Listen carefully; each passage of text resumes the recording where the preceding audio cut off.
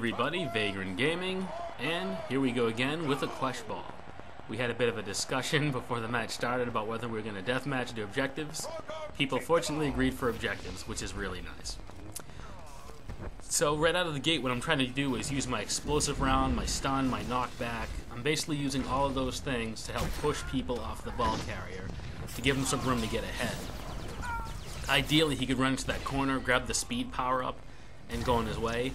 And also the other thing I was doing was focusing some DPS onto the sniper, because if he free casts, our ball carrier could be taking a ton of damage, and that's not what we want. Unfortunately, the ball got intercepted, so what we're going to do is we're going to try to rocket our way up to the second tier and try to get back on track with stopping their ball carrier. Fortunately, he got stunned. I threw the explosive round just in case to keep him locked in there. It didn't work. And now he's moving and he's got his dodge up. So I pop hold the line and throw some tech damage, and I'm just trying to get ahead so I can grab that power to make sure he doesn't get it. But turns out the rest of the team locked him down. So from here, I didn't really want to get too much closer to that. There's so many people mashed up in there, so I'm just trying to DPS from afar. Unfortunately, they got a ball carrier, and off he goes. Through the stun, probably a bit early. I might have been better off waiting to try to catch him in the acid. And someone hit a knockback on him there, and I'm going to go for mine in a second. Unfortunately, I'm just a little bit out of position. I should have tucked myself to the right side by the railing, and then I probably could have pushed him all the way down to the bottom floor. But my positioning was off, and as you saw, he bounced off the pipe and then just carried on. So this guy's got his dodge up, and he's very close to our end zone. There was pretty much nothing I could do to help stop him there. So we're going to drop down to the ball pit, and we're going to try this again. So we're going to target the sniper there to prevent him from free casting. And I popped my shield really early because my health wasn't that high, and if he turned around instead of returning fire, it probably would end badly for me. Fortunately, there was a lot of people running around. He didn't seem to notice that I was attacking him, which left a pretty good opening. So just with a couple of shots there, he goes down. And now I'm going to try to grab the harpoon, get up to the second tier, and keep trying to support our ball carrier. And up we go.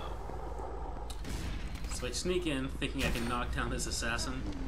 Big whiff. It looked like he was just out of range, which is unfortunate. So now I'm going to try to target a ball carrier, which I have the hardest time clicking on people. I didn't quite have the quick enough reflexes to read his name and find him in the ops range. So I tried to get some heals, but these two assassins were spot on with their knockbacks, and they push them right into the acid. So now they get possession. So now we're going to switch gears, and we're going to try to pump out some damage so that we can get the ball back. I get knocked down, but still get the line of sight, so I keep firing. And right before we take him down, he makes a clutch pass to the sniper. So try to push him back a bit, and it was probably too soon for a knockback because he gets white barred, flips right over the acid pit, and he's gone. So now they've got us up 2-0. Neutral ball! Who's gonna go for it first? So we've got the ball, and he gets a guard. I throw a couple of off heals. He's in pretty good shape to try to run the ball for us. And I'll take that opening and put some pressure on the sniper, whose health was fortunately pretty low already. And between a sentinel and I, it looks like the defensive cooldowns went up. The sniper goes down fairly quickly. So then, mortar volley catches him right there. It cuts him off in his 4 speed. And it looks like we lost the ball, but then gained it back like immediately, which is nice. So now we're going to hop up to tier 2 and try to help out.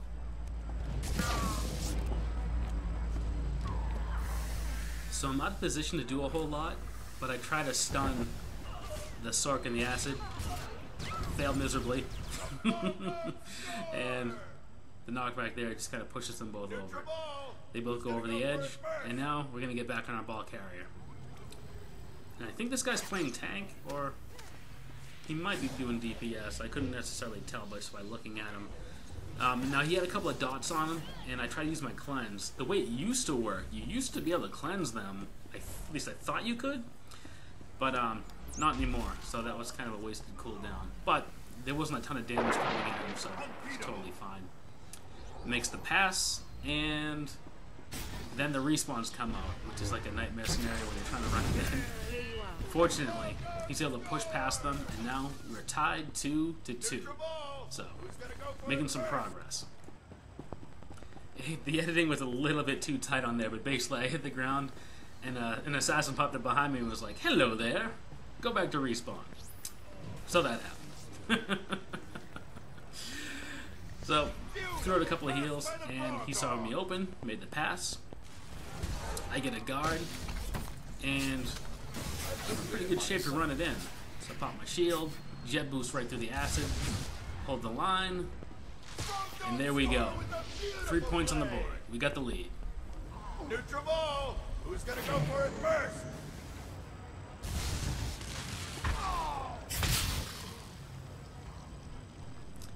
For whichever reason, fortunately for me, the assassin decided not to follow me down, so I popped Adrenaline Rush and then ran over to try to catch up to the team.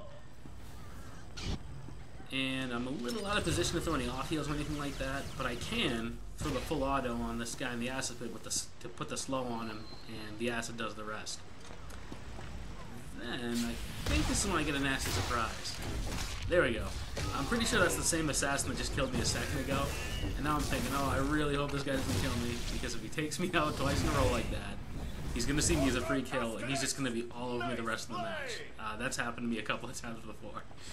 Fortunately, I was spared the embarrassment by a friendly shadow that was hanging out nearby. So, crisis averted. Pass connects. Nice play. So I made a bit of a tactical error there, but I'm not positive what I could have done different. I figured, he made it past to the 3rd tier. He'll be scoring in no time. But as you can see there, the Imperials got possession like almost immediately. And even though I got hit with the low slash, I was able to get the knockback just in time to push him down to the bottom tier. And then I rushed up to this assassin here, which normally I try to fight from range. But there was a possibility the ball carrier would have seen him and thrown the ball back up to him. So I stayed close until I realized that that pass most likely was never going to happen. And then it was just a matter of surviving poking the bear, as they say. Because that assassin wasn't too thrilled that I was standing so close to him. So I tried to run over to grab the health pot. Fail miserably. And that's the reason why I usually avoid running around on the pipes. Knockback! As you can tell, I love doing that. So now it looks like there's 3 of them and 1 of me, and as I like to say, that's bad math. But it looks like a bunch of them found something else to do because it's only the assassin on me right now. So, turning your back on an assassin usually ends poorly. They can do a ton of damage. So, I'm trying to keep him at a distance and fight him off. And right here, I'm a little nervous because he's catching up on health-wise. And he just popped his tech immunity, it looked like. Got the stun. Demo round, which didn't really hit him too hard. Go for the full auto, and it looked like he popped his health pack there or something. And then, a second assassin. This is not good, to put it mildly, especially since he just grabbed the health pot. So, I go ahead and hit my reflective shield. Yeah, that helped a bit. I got the heal from my shield there, my defensive shield. But, there's 2 of them, so that's 2 low slashes back to back, which is actually kind of cool to watch. And this time, we managed not to fall to our deaths and grab the health pot. However, there's still this whole 2-on-1 assassin situation. So I hit my diversion and go for the jet boost back, get some distance, pop Adrenaline Rush, and then we start returning fire some more. This guy's finally starting to weaken. His health's finally getting low. And he goes down. So, now there's only 1 of them. Pop my shield, throw the stun, just because I want to get a bit of time down. I understand that normally, when you're fighting someone and you pop your shield, you actually want them to do some damage to you so you can get the healing charges. But my health was so low, I was trying to work the timing, so I threw the stun. But then, with some people throwing me some heals and other folks showing up, he wasn't really as interested in fighting me anymore. But I was kind of petty, and I kept shooting. And between the shadow and I, he goes down. So, surviving an assassin period is, for me, is nice. Surviving 2 of them is very nice. So, but that's like the 5.0 defenses coming in there, because before, getting the heal off of my shield, the reflective shield, and getting so much health back from adrenaline rush, if it wasn't for that, those 2 would have ripped me to pieces in a matter of seconds.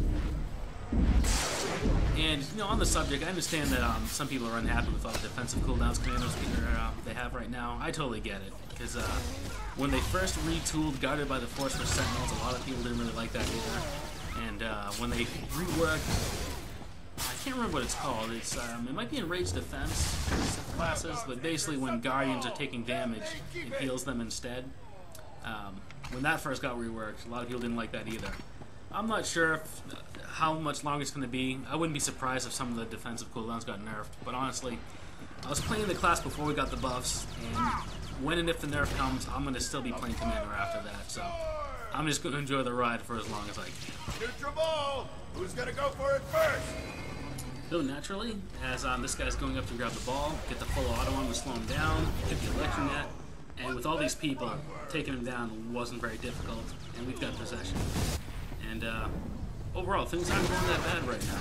We've started to turn this around with a score 3-5.